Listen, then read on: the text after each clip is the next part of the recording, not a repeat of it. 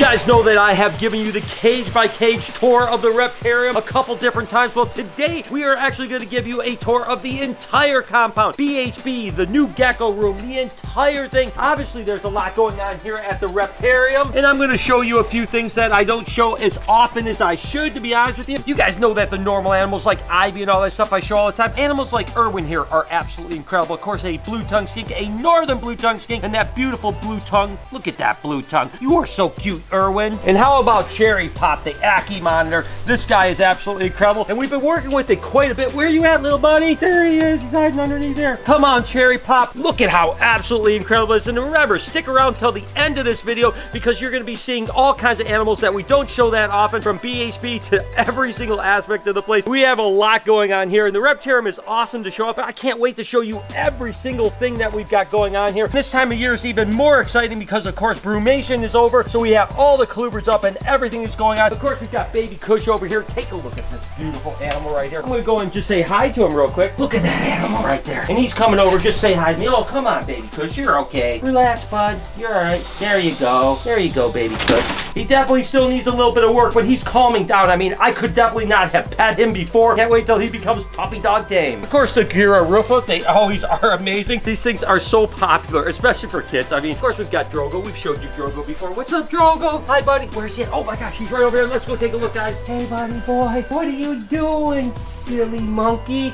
He's up and about today. So he cruises around quite a bit, but this time of the day, he's usually not up. I have a feeling we caught him in the very early morning. And then here within the next hour or so, he's going to be napping for most of the afternoon. You are amazing, Drogo. Thank you for being out. What a cool animal, right? Now go back to sleep. No, I'm just kidding. Look at Albertino here. Look at this little monkey. This snake is absolutely stunning. Beautiful snake, beautiful temperament. Look at the head on that animal. Look at that head. That is absolutely ridiculous. We've got Salt and Pepper here. Look at this, look at this. We actually have Pickles. Pickles is actually just coming out of shed. You might remember we built a little nest box over here that's already down here, so it's going to be really cool. She sheds out about 20 to 21 days after that shed. She's going to have eggs. What do you say we head over to BHB? You guys may recognize this. This is the BHB original OG room that I used to do all my vlogging in when we first started vlogging, and these are where our raise up colubrids are. The future colubrids that we're breeding. This is actually a candy cane to Sarah corn snake. I mean, look at that. The candy cane is an albino corn snake, but it has like more white and more red on it. Just absolutely wonderful. A couple hundred snakes that are actually coming up here in this particular room because there's so many amazing animals. This is actually what they call a Dion's rat snake, but this is a melanistic Dion's rat snake, which is pretty cool. It's a recessive mutation that just has that melanism or black in it that's really just quite amazing. Take a look at how big these are getting. Of course, these are the divergent, just like a mangrove snake, but a subspecies of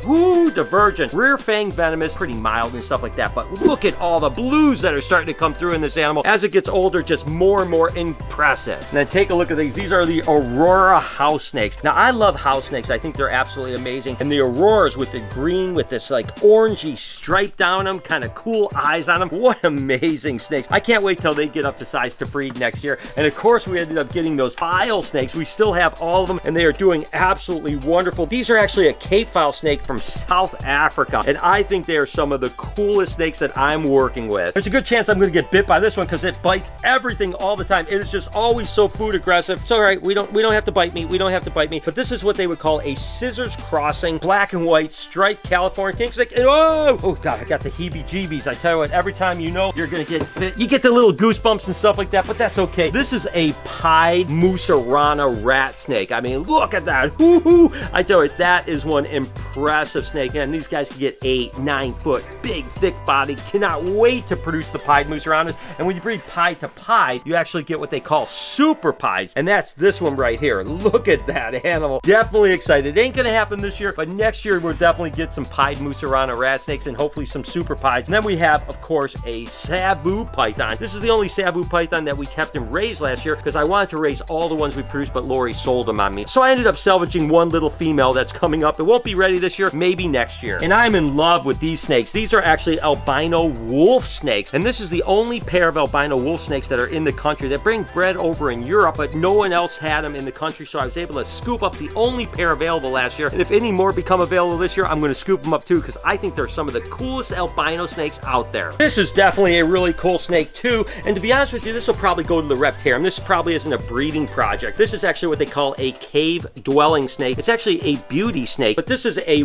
Ridley eye, and they get a little bit feisty at times, but isn't it cool how its head's kind of got blue on it, its body is this yellow color, and then its tail gets that blue look to it again. Absolutely wonderful snakes. One of the nicest albino snakes out there, of course, is the albino Applegate gopher snakes. I mean, just really beautiful snakes. This is about half grown now, so next year it'll be big enough to breed. They'll get like 5 foot, right in that range. Pretty thick body, but just look at the color on that and the pattern on it. Absolutely wonderful. And another beauty snake here is actually an albino calico beauty snake, and this is much like that Ridley eye. It's got a little bit of an attitude, there's no doubt about that. Hey, calm down there, buddy. It's all right, but wow, this is a pretty snake. And beauty snakes can get large. The Friesi eye, which we actually have, can get literally 8 or 9 foot. This particular one, which is the Chinese version, will literally max out at about 6 foot. It's about 4 foot now, so think about it. This is gonna get 2 foot larger. Really, really cool snake. Ooh, raising up a couple of these guys here. Ooh, of course, this is a false water cobra. Whoa! These guys, again, have little mildly venomous rear fang snake, but really don't bite. They bluff in a tremendous amount, but really don't bite. But this is incredible, and of course, they have hypos of these, and they have the lavenders of these too, so I've got to work more with these because they are lovely, lovely snakes. Again, a nice big snake too, easily getting 7 foot and pretty wide too, so it's a cool snake. This one will be breeding next year. Then take a look at this little monkey right here. It's always so hard to pick this up on camera, but this is actually a salmon, or what they would call a coral snow corn snake, which is a pink corn snake. Absolutely incredible. It's just cool to see pink snakes. I mean, and hey, Easter's coming up, so this is the perfect snake for Easter, right? So again, this entire section is just raise up colubrids that'll be breeding here. A couple pythons mixed in and stuff like that, but nevertheless, tons of snakes here. And again, I vlogged this room more than ever when I first started the vlog, so it's good to be back in this room showing you guys some cool animals. And then of course, this is the colubrid room that we just brought out of brumation just about a week ago, and things are kind of moving along pretty well. We have so many amazing snakes down here, and it's so exciting. You know, I've been a colubrid breeder basically my entire life since I started breeding snakes really with colubrids. This is a coral ghost corn snake. It's just one of those animals that's polygenically bred for high pink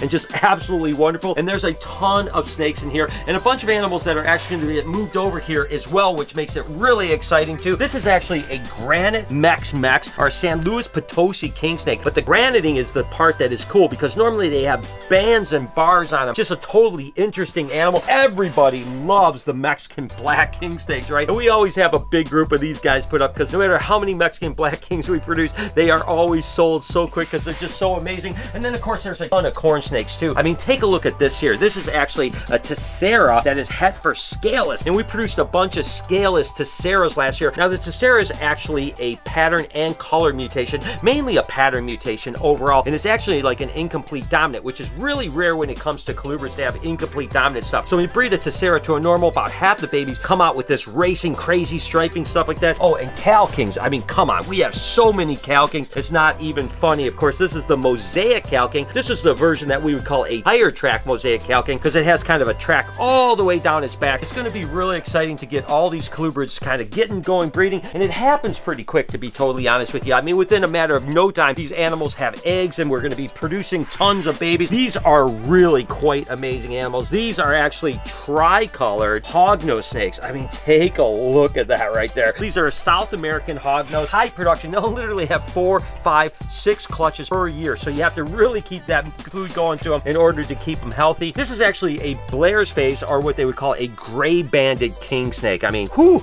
I tell you what, that is amazing. This is a new red line, which is a kind of a new line of albino corn snake that is actually het for scaleless. And when the scaleless red line stuff comes out, it is whoo doggy. I tell you what, lots of really cool stuff coming up this year. Look at this. Take a look at that right there. This is actually a rhino rat snake. Whew, it's a little feisty monkey, there's no doubt about that. But hopefully, with any luck, we'll produce rhino rat snakes for the first time in the last couple years, because we bred them for several years and then we kind of stopped breeding them, and now we're back. And that's kind of how everything works, right? You guys know I do a lot of scaleless corn snake stuff, and whoo, this little monkey has got a little bit of fire under him, there's no doubt about it. But look at the scaleless corn snake here. What is the matter, you little silly? This is what they would call a Nuevo Leones king snake, or a variable king snake, sometimes called a theri as well, because they're actually a Lampropeltis mexicana theri. Makes it kind of easier to say theri as opposed to all this other stuff. Of course, we have scaleless blood red corn snakes here, which are what they call diffuse corn snakes. And then we have extreme Honduran tangerine milk snakes. Oh my goodness gracious.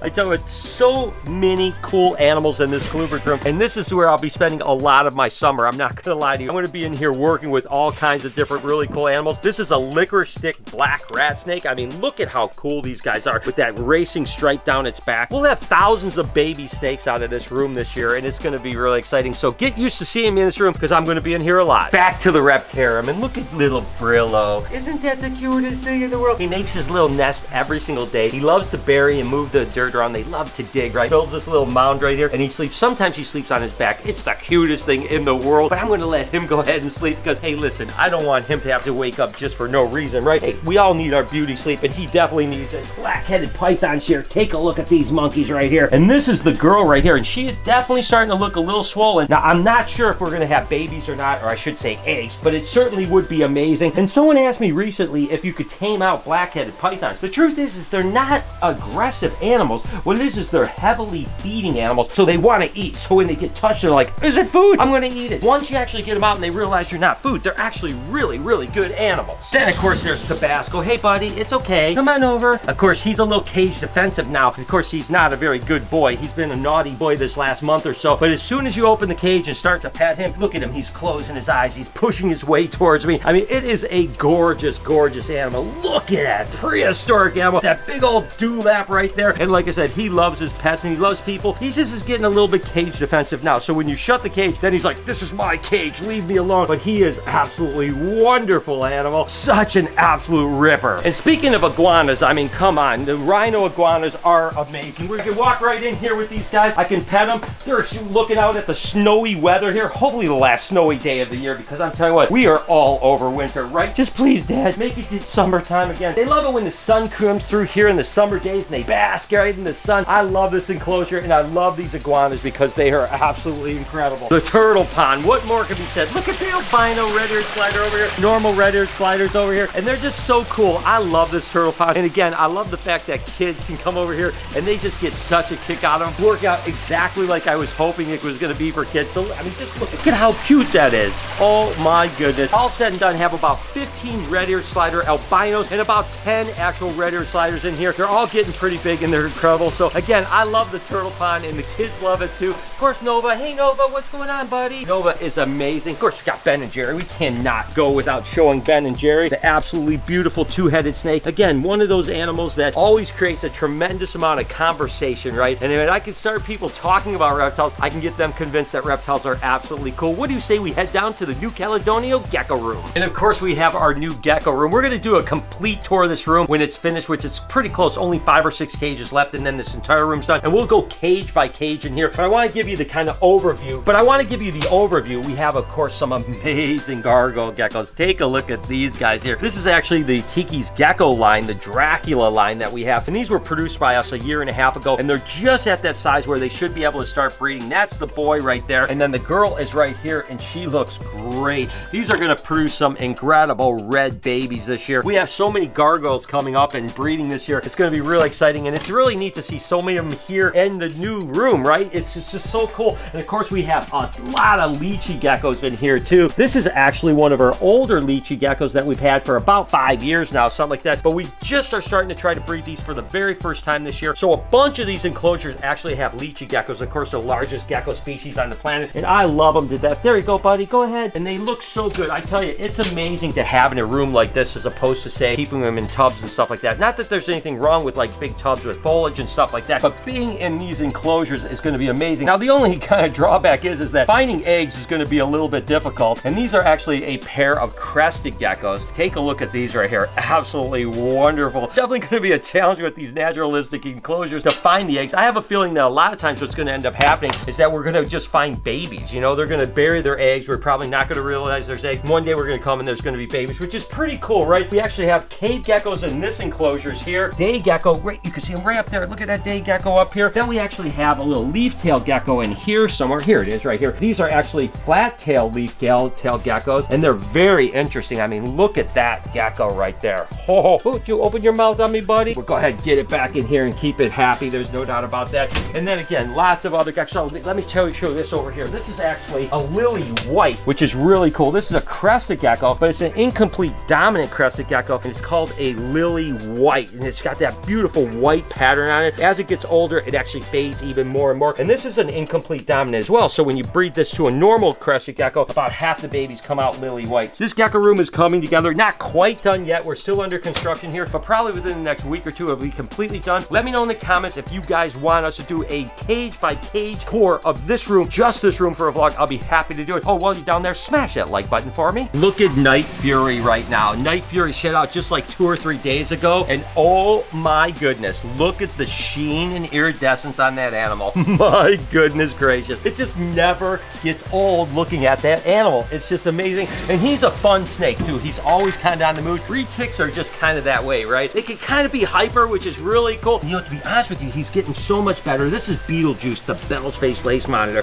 And when I open up the enclosure, he's still not like super docile, but I can still come in and just kind of pet him just a little bit, and he just slowly walks away, right? Remember when he used to, as soon as you open up the enclosure, he'd run away? So he's getting better and better, and I absolutely love that animal. It'll eventually get like 6 foot long. That's going to be pretty impressive. And talking about impressive, look at this snake right here. Remember, we just moved this one over here over the last few weeks, and it's doing so well. It's in shed and still looks incredible. This, of course, is Neo, short for Neapolitan, golden child, motley, pied, reticulated python. Ooh, doggy, I tell you what, that is an amazing animal and such a great addition to our ambassadors here. People come in and are blown away, and this is just a little thing. When this is 10, 12, 14 foot, it's gonna be amazing, and it looks so good in here. And I've mentioned this is a temporary thing where it's gonna be staying in here because within a matter of a couple months, gonna have to go into an enclosure maybe this size. Speaking of this size enclosure, this is Snaz, of course. This is our only normal Burmese python here. Snazzy, it's okay, bud. He's like, you gonna feed me, Dad? But he is an absolutely beautiful animal. Look at that snake. My first snake ever was a normal Burmese python, just like my guy Snaz here. And there's so much to see. Again, we're not gonna go every single enclosure this time because we're showing you the entire compound, right? But of course we have Joker, the scaleless Texas rat snake. Again, another conversation starter, much like the two-headed snake Ben and Jerry. It's just so interesting feeling. If this had philo-vision, you guys would be like, oh my gosh, that is one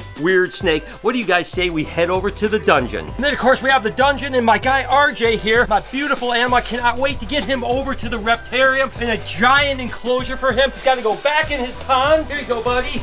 There you go. So RJ is amazing. Of course, you guys know the dungeon well. We've been down here so many times, and we actually have some new ambassador animals here that will eventually go over to the Reptarium as ambassador animals over there in the expansion. I want to show you a new one. This is one of our new tegus. This is now an albino blue ice tegu. Absolutely beautiful. It's a female. She is dog tame, and she's going to be such a good animal ambassador to get over to the Reptarium because she loves people, and she is just absolutely so mellow. Then, of course, you guys remember when we got these monkeys here. These are the Sudan plated lizards. Absolutely incredible. They're down here just number 1 for quarantine, and number 2 to kind of get habituated to our place. They'll definitely be over at the Reptarium maybe as soon as this week, to be honest with you. We already have an idea where they're going to go. We just have to move some things around because these guys are going to be such a hit at the Reptarium. I mean, just look at how docile and cool they are. They are such cool animals. And there's so many other cool animals down here as well. This is actually that motley het call albino that actually was bred to the hypo het albino that I think we're going to have babies from. So this animal here, even at this size, is big enough to breed. Then there's Penelope. This is a future animal ambassador here at the Reptarium for sure. It's a hypo Burmese python. I just love the hypo Burms, and as they get older, they get more and more interesting with more in yellows and green tones. So Penelope is doing great. Super tame animal. As she gets bigger, she's going to be a great animal to take to birthday parties, school events, tours, and stuff like that. I love this animal to death. Then, of course, we have the diamond pythons that we got a while back that will have a really great arboreal enclosure here at the expansion of the reptiles. Been a dream snake of mine my entire life. So to have a pair of them now and potentially even breed them down the road would be absolutely amazing. And talk about a dream animal. You guys remember when I got these guys, the Sanzinia or Madagascan tree boas, and look at how big they're getting now.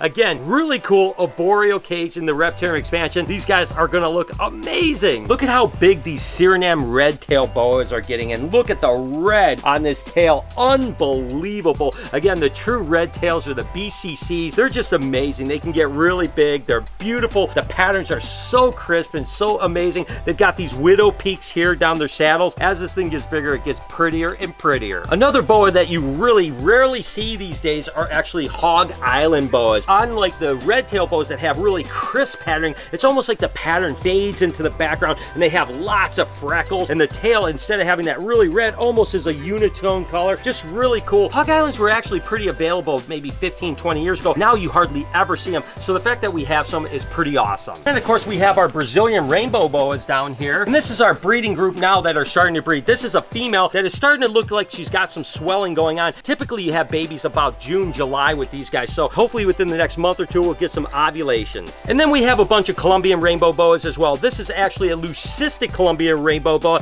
Unbelievable. I mean, just look how ivory and beautiful it is. We have T positive, T negative albinos as well. A whole bunch of stuff. So this aisle here has just a bunch of really cool boas and pythons in it, as well as, you know, RJ, my buddy, for sure. We talked about Night Fury and the iridescence. This is Bugatti, and look at Bugatti. I mean, oh my gosh, that is one incredible snake. Of course, a Boelen's python. Wow, I tell you what, I never get sick of seeing that Boelen's python. He is an absolute ripper, and I tell you what, people come in and just love it. And really, we do take Bugatti out. You know, not as often as maybe some of the other animals because we want to overstress it, but when you come and actually see a snake like that, that's pretty cool. And talk about a cool snake. Look at this one. This is one that's actually becoming more and more popular here. I'm actually starting to get people come in and say that their favorite snake is, of course, this snake here, which is a Moellendorffi, or a 100-flower rat snake. This animal is from China, and whoo, I tell you, it's just amazing because it has that red head, then he turns to green, and then his tail over here turns red again too. Just really cool, and I love the fact that this is becoming one of our kind of more popular animals, to be honest with you, because normally you don't see that, right? You're like, usually it's a ball python or a big python or something like that. But of course, we have Lucky, the Amazon tree boa, and although it can be a little bit cantankerous at times, I still love it. You know, not every time you take it out, it bites you. You know, sometimes it'll just hang out with you. It's only when it kind of gets to that point where it's like, all right, I'm ready to go back, you have to put him back. But you can see, you can definitely interact with Lucky and it not strike at you, just like what happened right there. Just a cool animal, right? Everywhere I look, there's cool animals, and I love being here, and I love being part of BHB and everything. But look it up there, way up on that rock right there, stuffed in the corner.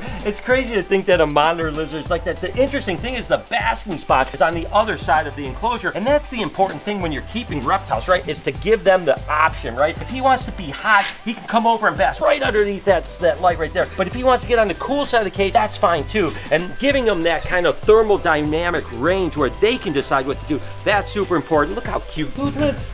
Hi, buddy. Isn't it cool? Every day I come in, I always go, I'm not trying to encourage people to tap on glass when you're at the zoo, but I just kind of say, good morning, Toothless, and he always pops up like, what's up, Dad? Of course, we have our two-headed turtle Chopsticks right over here, and then Baltimore is up on the rock over here. What a cool animal, right? I mean, again, I love showing you guys the entire place, and it's cool that this time we've had the opportunity to show you BHB and all the other stuff that's going on, because of course, we have a lot going on here at the Reptarium, but there's so much more going on, right? And this, of course, is Karma 2.0, the nosy bee panther chameleon. Look at how beautiful that animal is. I mean, just absolutely a ripper. And it's so cool that every day we get to show people animals and show them off. That's what makes it even more exciting. You know, BHB is great, and I love it to death. And I hope that you guys have enjoyed this tour of BHB. The fact is that, you know, no one gets to see those animals. These animals get seen all the time. And of course, we did an entire video about all the ball pythons down this aisle. If you haven't seen it, I'm going to put a card up top here, and you can actually go watch this. This is actually an Enchi Cine pumpkin. And of course, I think it was there 623 ball pythons in this row here. So there is just so many ball pythons, but we love them all. This is actually a fire banana pinstripe. Beautiful animals, and enclosure after enclosure, these guys, you just open up and you're just like, oh my goodness. I had such a fun time doing that video just because I had an opportunity to look at so many ball pythons that it was incredible. I mean, look at this piebald ball python. By the way, it's got a little smiley emoji smiling back at you. Just say, smash that like button for me if you don't mind. Also, do me a favor while you're down there, hit me up with a comment. This is a super pastel, black pastel, lesser cypress. Woo, doggy. That is absolutely incredible. And the list just goes on and on. More hides over here. We've got Puma ball pythons over here, which is actually a spark and a yellow belly. Absolutely gorgeous animals. I mean, pastel Leo's head clown. And look at that. It almost looks like a clown ball python. That is just absolutely ridiculous the way it's looking. The only reason I wouldn't think it's a clown is that it has a normal head pattern on it. Other than that, it's incredible. But 620 something snakes down these aisles. It's definitely amazing. I loved spending time in this aisle, and one day all of these animals are going to find forever homes with you guys. Of course, we have Gemma, the big reticulated python here that we've had that is absolutely tame as could be. Love this girl to death. I mean, just look at how great she is. This is a ghost reticulated python, and just look at the size of that thing's head right there. Woo-hoo. I tell you, that thing is amazing. So again, it's awesome to kind of show you guys all the amazing things. Of course, we got Lucy here, my 20-foot plus snake. She's amazing. We had her out the other today. She is so much fun. And then, of course, our tortoises. Matilda's just over here chilling out. We got Franklin over here. Steve is over there. Big Mama's in the corner over there. And that is the tour of the entire compound. BHB, the dungeon, everything that's going on in the New Caledonia room, the Reptarium, everything. If you enjoyed it, let me know down in the comment what was your favorite animal. Hope you guys enjoyed today's video. If you did, there's a playlist that you can watch all kinds of videos. You can also hit that subscription button. It would mean a lot to me. Also, hit that like button while you're down there. Have a wonderful day, Reptile Army. Remember, be kind to someone, and I promise I'll see you in the next one.